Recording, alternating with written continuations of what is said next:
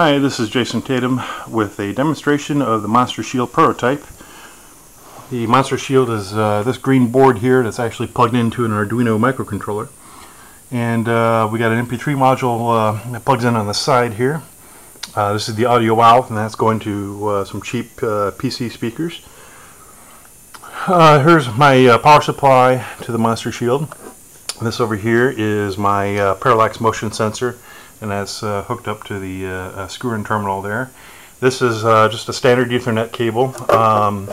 This basically plugs into an optional keypad that you can use for doing you can actually key bang in your animation into any of the 15 animation slots. This is optional. You could also plug the MonsterShield directly into a computer, and that will allow you to edit the sequence on the computer, and then you can download your animations to the board. So this is completely optional. I'm actually going to demonstrate this. I'm not going to demonstrate the Windows software this time around. This nasty looking cable here is actually going to be replaced with a nice ribbon cable, but I didn't have one on hand, so I just kind of made this one real quick. This is the relay module here. Those are high voltage relays. We can switch AC current as well as DC current with those.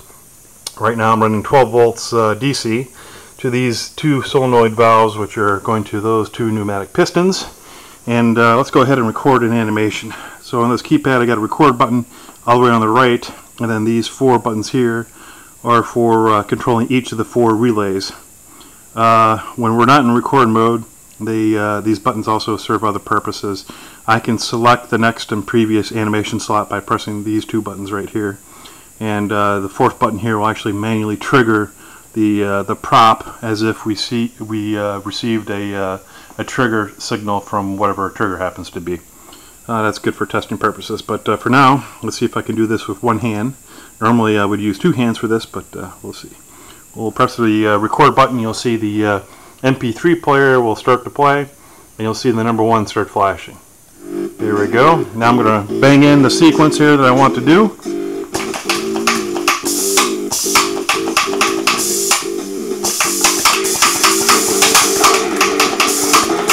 I'm just kind of doing this random here. Okay, I'm done recording, so I'm going to press the record button.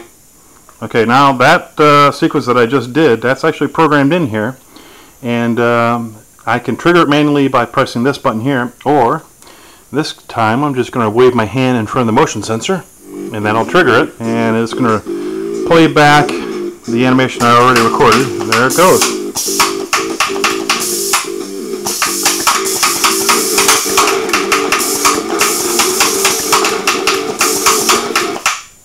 Now the cool thing here is you can actually program up to 15 animation sequences onto this board, and you can have one of those sequences be configured as a background sequence that always plays until the prop is triggered.